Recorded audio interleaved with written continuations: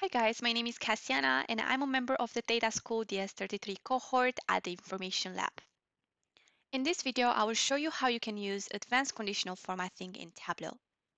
Please also know that you can find links and other materials which are relevant to this video in the description bar below.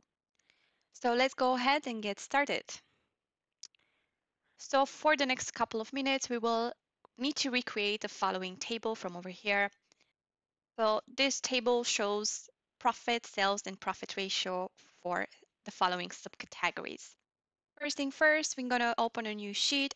So for my example, I use the sample superstore data, but you can also use another financial data if you want. And to begin, we need to drag the subcategory dimension into the rows, just so we can have a clear overview of our subcategories. Then we need to create a calculated field called 1. So I'm just going to click on here and I'm going to create a calculated field. And I'm just going to name this one 1. And I'm going to click on apply. You can see here, you can find this in the measure section after it has been created. So the next thing I want to do is I want to put the 1 into the column section. So I can just right click on the 1 and I'm going to put this into the columns and I'm going to pick to be an average. And I'm going to do the same. So I'm going to right click and I'm going to put it right next to the first one, also an average. Then the second thing we need to do is we need to click on the second average and click on dual axis. And now something else we need to do is we need to edit the first axis like this. And I'm going to remove the title. So I'm just going to put, I know that I'm going to put profit. So I'm just going to put profit here in this option. And I'm going to tick this option from over here. And for the tick marks, I'm just going to select none because I don't want any marks. And I'm going to do the same for the other one. So I'm going to right click on edit axis. So here, again, the same thing. Here, we don't want the title, so I'm just going to delete this one. And I'm going to keep none for this. Perfect. Next, we need to drag profit over color. So I'm just going to go ahead and drag profit into the marks card. And you can see here we have a variety of colored bars. So please know that the different color bars represent different profit measure values. So in our case, negative values are highlighted in orange and positive values are highlighted in blue. Something else we can do is we can drag profit into the labels. And you can see here we have the values so we can just go ahead and format this. I'm just going to click on here. And I'm going to change the alignment to be like this. And something else I want to do is I want to color with only 2 colors. So I just want to click and change the colors right now. And I'm going to go ahead and use the diverging palette. So I'm going to use the custom diverging palette from over here. And I want to highlight this kind of red color as a negative value. And I want to highlight this blue color for positive values. And I'm going to tick the stepped color and I'm going to remove 5 and I'm going to put 2. So I only want 2 colors in here. So you can see here now we have the profit highlighted for negative and positive values. So we can go ahead and do the same for sales and profit ratio. Again, I'm going to drag and drop this into here and I'm going to put this one to be an average.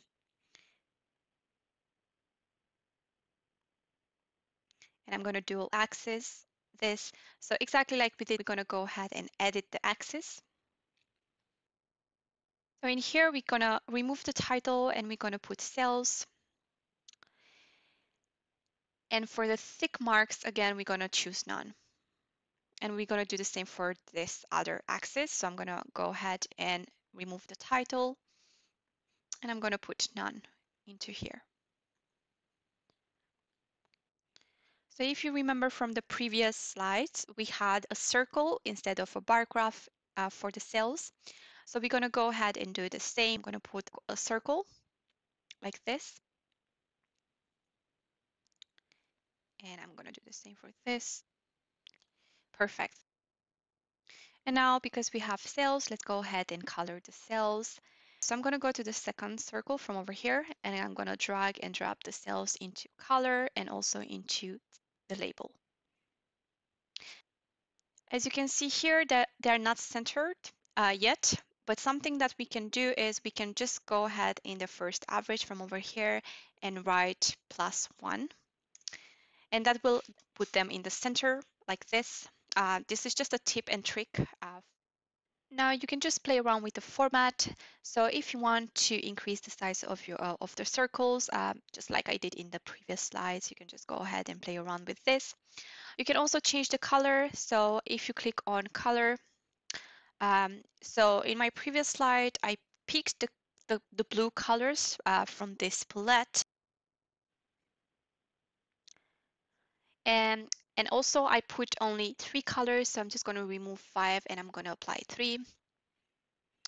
And something else I did is I applied a border. So you can just go ahead and put the border if you want. And if you want to hide the circles from over here, you can go back into here and you can decrease the size of the circles and they will just hide them for you if you want. So again, we're going to do the same for profit ratio. So we're going to drag and drop the same calculation, the same average into the columns. And we're going to do the same process for profit ratio. And I'm going to drag profit ratio into colors and also into the labels like this. And now, again, we can choose the color. So I'm going to choose the same color palette that we use for profit.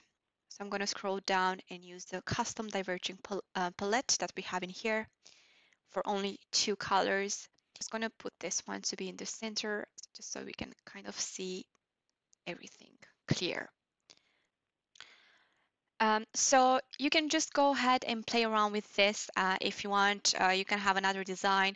So this is just a recommendation. So I'm going to remove the tooltip because as you can see, I have this average one into my tooltip, which I don't need. So I'm just going to remove them completely from here, just so we can have a clear dashboard like this. And something else you can do if you want to analyze, you can just go ahead and play with the order date.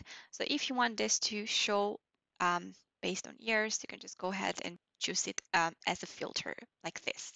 So this is it. Don't forget to subscribe to this channel. Don't forget to check out new videos. We are still posting a lot of videos, a lot of useful content for you. So don't forget to subscribe to this channel. And I hope you find this really useful. Thank you.